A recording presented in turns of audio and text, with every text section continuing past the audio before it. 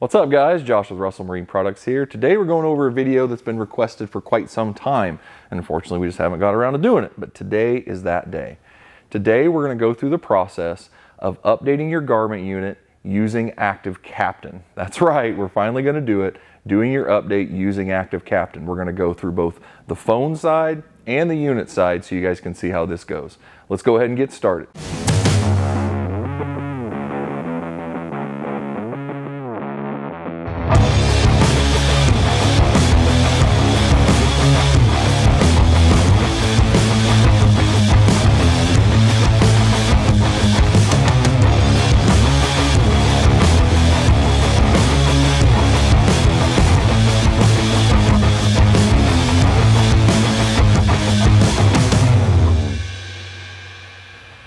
Alright guys, so to get started here, we're going to need an empty, fresh memory card, and you're going to see why here in a second.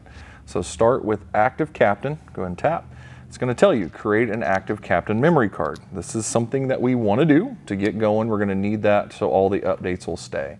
So go ahead and click it. It says insert memory card. Go ahead and put it in the unit. For just telling you sake, we order bulk 8 gig micro SD cards off of Amazon. You can find them on there. It's about the best price. If not, you can find them pretty much anywhere, Dollar General, Walgreens, Walmart, wherever. So the memory card's inserted, and it's going to ask you, there's large data transfers and things like that, and you want to tell it to go ahead and format the card. This is really important that we use a fresh, empty memory card. That way you're not formatting and erasing other things. Format card. I warned you again, all existing data will be erased. Hit yes. So it's creating my card now. Okay, so here we go. Active Captain's pulled up on our unit. The first thing we're going to do here is go into the menu, hit Wi-Fi setup. That's going to go through the getting started steps with you, selecting a Wi-Fi network, turning it on, and so on. I'm going to hit the Wi-Fi network button here, and I'm going to turn my Wi-Fi on. This is on my unit. It says press OK to configure the Wi-Fi connection for the first time. Again, we're following the steps here. So it gives you a generic name for your Wi-Fi. This is Garmin 5195 for this particular 93 UHD. Here at the shop, we don't generally change them. To be honest, we just kind of leave them alone. You can name them different things if you want, but I just usually leave that alone. Hit next.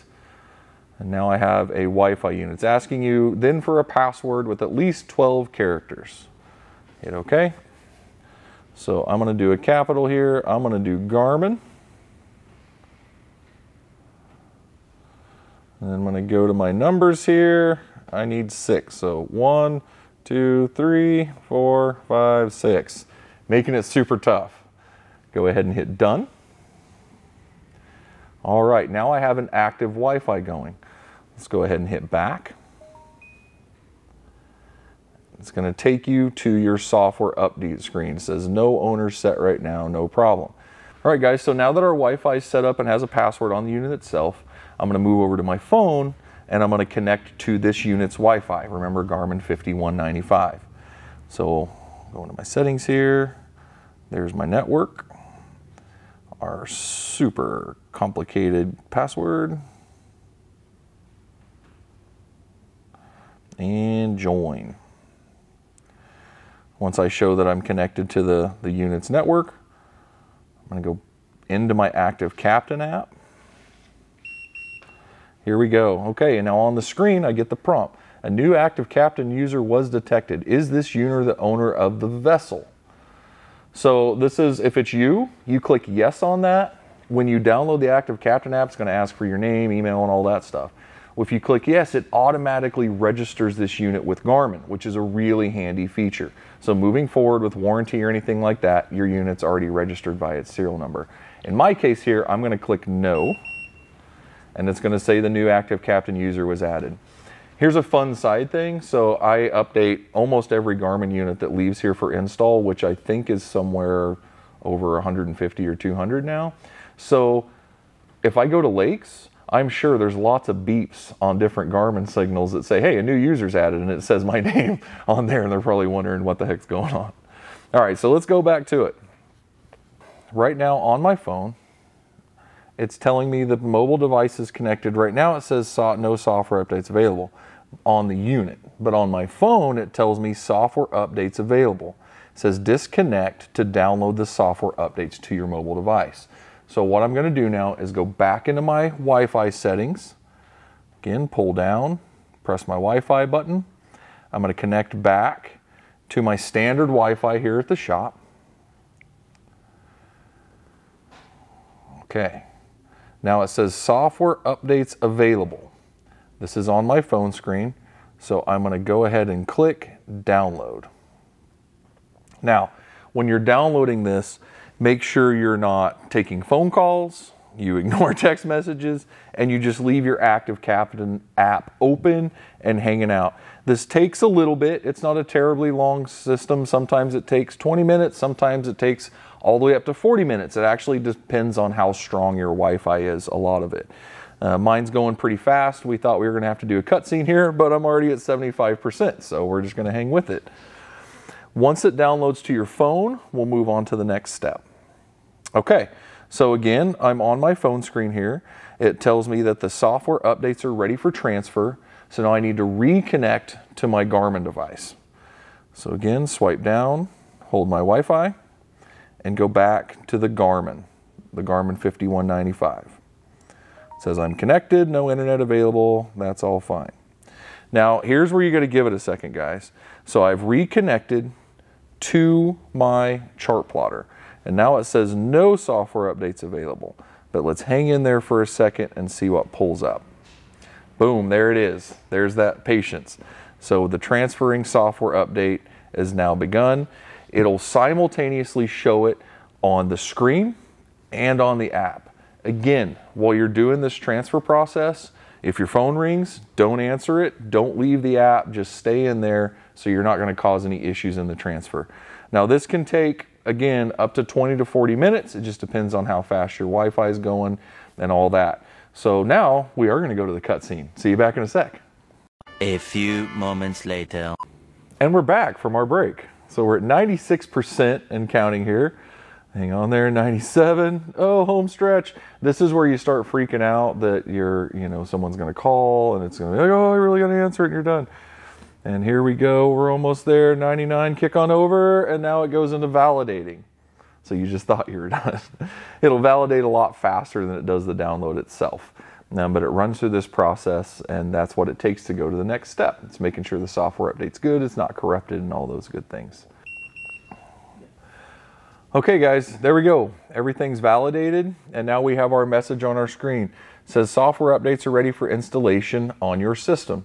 We're going to click review, and up here, you're going to see install now. Go ahead and click that. And then say updates can take a long time to complete. They must not be interrupted. Shall we continue? Make sure your voltage isn't low on your boat. You can't do anything. You can't turn your unit off. Nothing can happen to it. This is kind of the same process with making sure your phone doesn't ring or you don't answer it anyway and all that stuff. We're going to go ahead and click yes. Your screen's going to black out. Don't freak out. It didn't turn off. Then right after that, you're going to get a white screen here and it's going to start updating. Now this is updates moving pretty fast. We're just going to let it rock. Here's something cool to talk about. We'll let this do while this is cooking. If you have other devices on your boat, most of the time here when we do installations, we're talking about multiple graphs, and generally with Garmin, of course, we're talking about a live scope. Anything that's connected via the marine network, so your Ethernet cables, you can do all of the updates from a single graph. Here we go, software is loading on the screen. So what do I mean by that? So if I've got a boat and I've got a unit at the bow, live scope at the bow, and a unit on the console, I'm going to do this process generally just from the console, and that's because I like to sit down in the seat while I do it. You could also do it from the bow. Single active captain card, and it will update everything all at once. Right now it's scanning the marine network, which I don't have anything hooked up to this unit, so it should scan it pretty quick and then move right along. But again, keep that in mind. If you have multiple units hooked up together and networked, you only have to go through this process one time, and the unit will automatically update the other items on the network without you having to take any further actions. Pretty cool feature. Okay, So once it goes through and scans your network again, there's nothing hooked up to this unit. It's going to give you the message that it's complete and you're okay to restart your device. Go ahead and select OK, and it'll restart. Now when it fires back up, you're going to have your new update available and everything will be ready to go. Here we go. Oh, it was a short flash there, but it said 13.3. So it tells us right when we fire up the unit that we're where we want to be. And here in just a sec, I'm going to go in the menu and I'll show you how to check that and verify that you have the version of software that you want. Okay, so once your restart is gone, we want to go check and see where our software is at. So we're going to go into Settings, System, System Information, and Software Information.